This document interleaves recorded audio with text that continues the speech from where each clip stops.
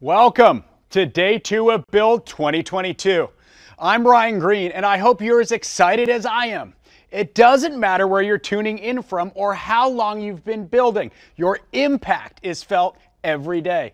Let's keep the momentum going today, and we're going to take an even deeper dive. Build is a global affair with local events taking place across the world. So wherever you're tuning in from, welcome, including locations in New York City, Warsaw, Amsterdam, Helsinki, Bangalore, Melbourne, Berlin, Tokyo, and London. 16 locations in all. It's simply remarkable. The community of builders turn the impossible into possible. We have a great lineup for day 2, so if it's early your time to take down that coffee or tea because we are jumping right into it. We need tools and platforms that keep up with the demands to move fast and iterate faster. There's no time for rigid, complex architectures that slow down productivity. In today's first talk, we'll hear from Adrien Treuille, former professor of computer science at Carnegie Mellon and current head of Streamlit and director of product at Snowflake, as he shares his vision of enabling every developer and data scientist to build, iterate, and share world-class experiences without a full-stack engineering team. With that, I'll pass it off to Adrien. We'll see you on the other side. Thanks, Ryan. Bring it in. Hi. So my name's Adrien. Besides being a professor at Carnegie Mellon, I'm a confessed late-night coding nerd, proud Pythonista, and closet Rustacean. But most importantly for this talk, I'm the co-creator of Streamlit. Now, Streamlit is an API that lets you rapidly build rich applications in pure Python, just like you'd use in a Jupyter notebook or when training a model. This app building superpower can dramatically increase the impact of our work on data professionals. Now, I've been working on big data since way before it was cool. First as a professor at Carnegie Mellon, but then at Google X, and then at Zoox, where I worked on self-driving cars. Until I started Streamlit in 2018, I'd worked on dozens of machine learning and data science teams. And it was always the same problem. We had access to some of the most important data in the organization. And we were uniquely able to train models and create analyses that could dramatically impact others. But it was really hard to close this impact gap. Let me give you an example. When I was working on self-driving cars, we needed to build a tool that let others search and explore our object detection models. We had a huge number of images, and we had trained models to detect pedestrians and cars in those images, shown as the colored boxes that you see here. We needed to make our models accessible to product managers to help set model parameters. We also needed to share with the operations team to find anomalies in our data set. In short, we needed a tool that we could give our colleagues that would give them direct access to our data set and models. Partially because this would dramatically speed the operations of what we were doing, but also just so that they'd stop coming to our office every time they wanted to check something. Now, this is a specific example, but if you think about it, it's really emblematic of modern data work. We're dealing with complex and cool data types. In this case, images, object detection models, but it could just as easily be geographic data or language data. And traditional tools are not well suited to this workflow. We could create dashboards, but that only scales to simple use cases.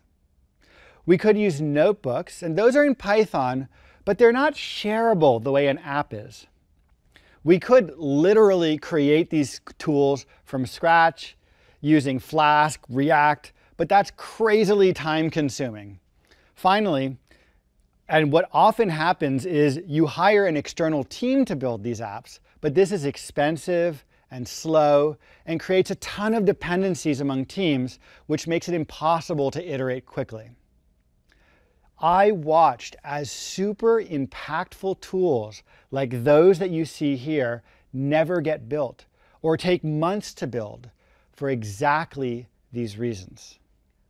Now, imagine if we Python programmers, if we data engineers, data scientists, machine learning engineers could create these applications quickly and easily ourselves without needing any external teams. Ideally, we'd want something very general to cover these diverse cases. Easy to learn, so that knowing Python is enough, and fast. And when I say fast, I mean we want to build these tools not in months, but in weeks or days. This is actually possible in Streamlit, and I'm going to show you how. So, what we're going to do is create a little tiny Streamlit app with each other. It doesn't do much, but it shows you how a very simple set of general tools combined together lets you do a ton with very little. So here I am with my text editor on the left, and I'm going to just install Streamlit. And it's as simple as pip install Streamlit. Boom. OK, it was already installed, so that was fast. And now we're going to create a little Streamlit app from scratch. So I'm going to open up an app I've never created, my app.py. We're going to import Streamlit. So this is just pure Python. Let's also import NumPy because we know we're going to want it. And let's say hello to build. So stright hello build. OK, so what we have here is a simple Python script, nothing fancy. Now we're going to run it through Streamlit.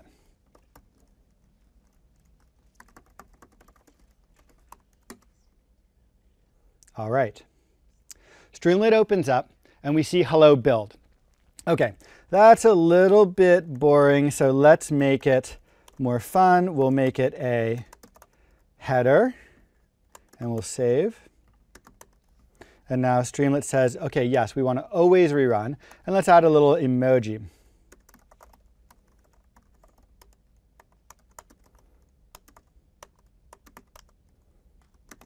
OK, so this illustrates the first really cool thing about Streamlit, which is developer workflow.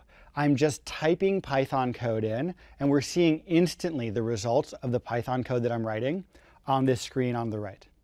OK, but this isn't an app. So let's start to do something cool. Let's first get a little bit of data. So this is why we brought in NumPy. We're just going to create a little bit of random data right now. So we'll say data equals np.random.randn 200 by 2. And let's take a look at it.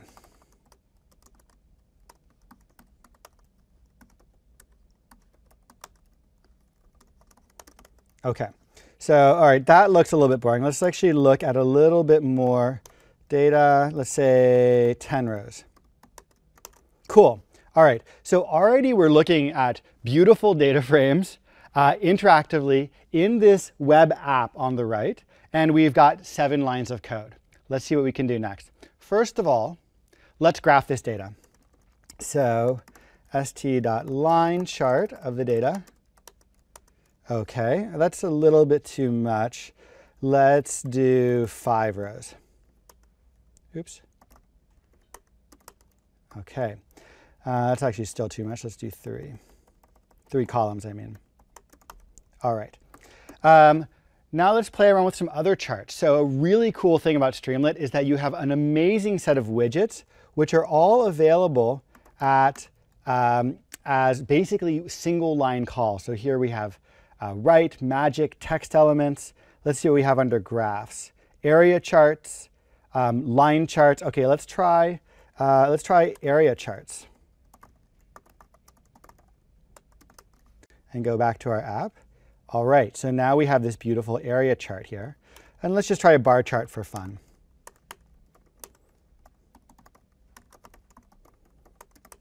OK, So you get the idea that we have quickly starting to, in just a few lines of Python, really create something that would be difficult to create in basically any other tool in the world. But it's not quite an app yet. It feels a little bit more like a dashboard. So let's make this interactive. Now, this is just a simple example, but think about how powerful this is. Instead of saying that we want 3 rows in our data, or 3 columns in our data, let's make that a variable. So let's say columns equals, and now we're going to put in a slider. How many columns?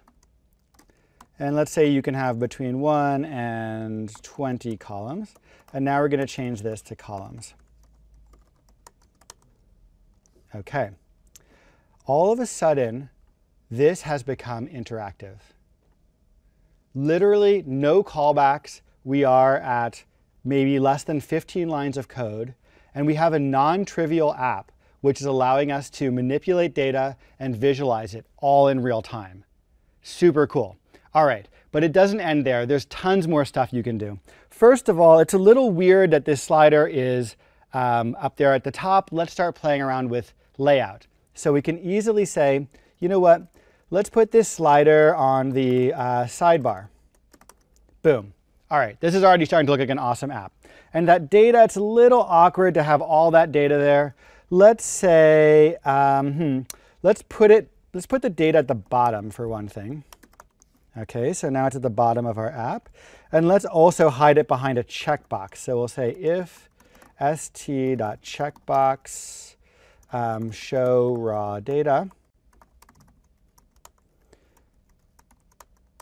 Oops. Then we'll show the data. Oh, and actually, let's put that checkbox on the sidebar. So as you can see here, I'm literally just typing Python. I'm typing a few lines of code, and things are moving around on the screen and actually creating something that we'd be proud to share with our coworkers that let them manipulate our data and our models in a familiar app interface. I can show the raw data.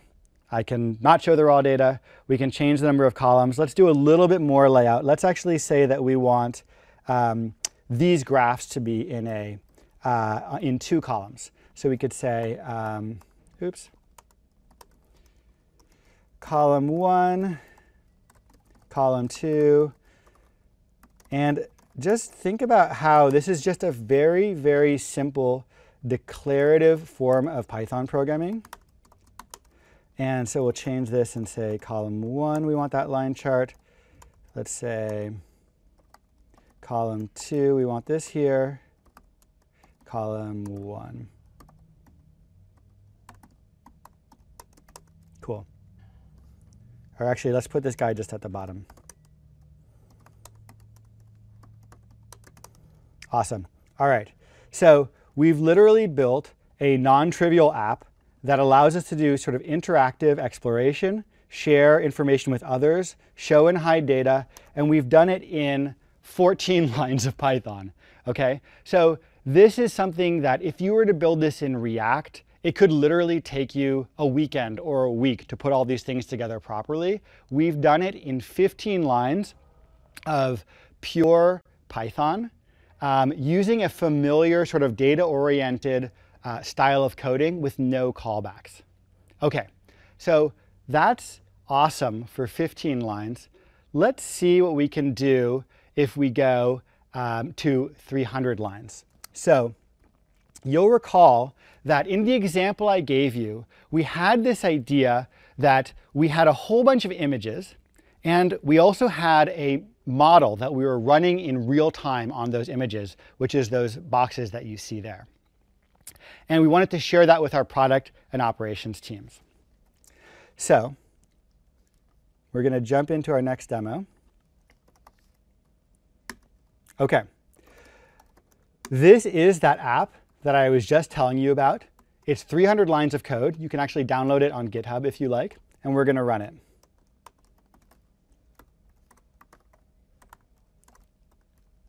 Let's see. Streamlit, run. Streamlit app.py. Oops. Proves that it's a real demo. Awesome. OK. All right, so here we go. We're going to jump into the app. So what do we have here? We have, let's actually look, let's remove all the filters. So we'll filter for everything. So we have 13,000 images in this data set. We can go through them. It's actually a really cool data set. It's of a car driving through probably Palo Alto or something. It's called the Udacity self-driving car data set, demo data set, of course. And we can do semantic search on this data set. So let's say we want to look only for examples with lots of cars. So we want to have at least 17 cars. So you'll see there's 53 images. We can run through this. So already we've created a semantic search engine for our data set in Streamlit. Okay, really cool. But that's not all. Down here, we're actually running a neural net in real time on the images. And to prove that to you, let's actually change some parameters of the model. So for example, I can change the confidence interval. So if we require super confidence to detect anything, we see nothing. And conversely, if we turn down the confidence interval to 0, we see tons of traffic lights, cars, etc. This is an actual neural net running in real time inside the app that I can now share with others. And recall, the really crazy thing about this is that this entire app is less than 300 lines of code. And that means everything. So the entire UI that you saw there is right here in the app. Loading all of the neural net weights is in those 300 lines. Let's see what else. Actually drawing the boxes on the images, that's happening in the 300 lines too. And finally, running the neural net, YOLO v3, including going through every single layer, that's all happening in the app too. So this isn't 300 lines of we hid a bunch of secrets in some import libraries. This is 300 lines of pure machine learning code from top to bottom with less than 23 API calls that's creating an app that would be almost impossible to create with other tools. Amazing, right? Now, let's see some examples of how other companies are using Streamlit. Streamlit's an extremely general tool that can do all sorts of things. This right here is an app created by a single data scientist at Delta Dental, which allows them to analyze call center calls, including second-by-second sentiment analysis, all interactively across the company. This is an app by a commerce agency called The Stable, which allows them to do geographic analysis of retail store locations, again, interactively across the company. So cool. In fact, Streamlit was only released 3 years ago, and it has had a huge impact. It's been downloaded over 10 million times. We have over 100,000 people in our community, and over 5,000 organizations use Streamlit, including over half the Fortune 50. In fact, one of the companies that discovered Streamlit was called Snowflake. We were popping up in their hackathons. And of course, Snowflake is known as the premier data cloud in the world. But that's just part of the story. In addition to data, Snowflake has begun releasing an amazing set of Python tools, and it has been evolving into an app platform with upcoming technologies like native apps. Now, of course, at the intersection of data, Python, and apps is also Streamlit. So Streamlit started to come up more and more at Snowflake, and we started talking and getting to know each other and getting super excited about each other's technologies. And we realized, what if we could work together and bring this technology to Snowflake's customers as a first-party integration? It was just such a cool idea. And on top of that, I have to say, Benoit and Shiri, the founders of Snowflake, are just awesome. They are total coding nerds. We got in the same room and we were like, yep, we get you, you get us. This is going to be awesome. And so earlier this year, we decided to get together. Snowflake is the premier tool for managing huge globe-spanning data sets with incredibly high performance and security requirements. And we've been building the best way to build Python apps in Python. So a Streamlit inside of Snowflake would give Snowflake developers and data teams the ease of use of Streamlit, but with the speed and scalability and security of Snowflake. So, am I going to show you a live demo of Streamlit in Snowflake right now? The answer is no. We actually demoed this last week in front of a live audience, but we are so close to releasing Streamlit in Snowflake internally here at Snowflake that the product managers asked me not to share it because they're doing so many changes to the build. So, and also we're releasing this in private preview in January.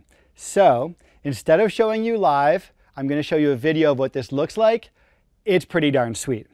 So similar to what we were talking about before, here's an example where we have, let's say, a hypothetical marketing company which has built machine learning models to analyze the effects of different marketing spends.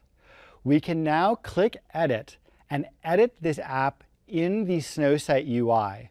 As you see on the left, we have a beautiful Python editing experience with syntax completion, with highlighting, with all of the cool tools that Snowflake has been developing through Python Snowpark.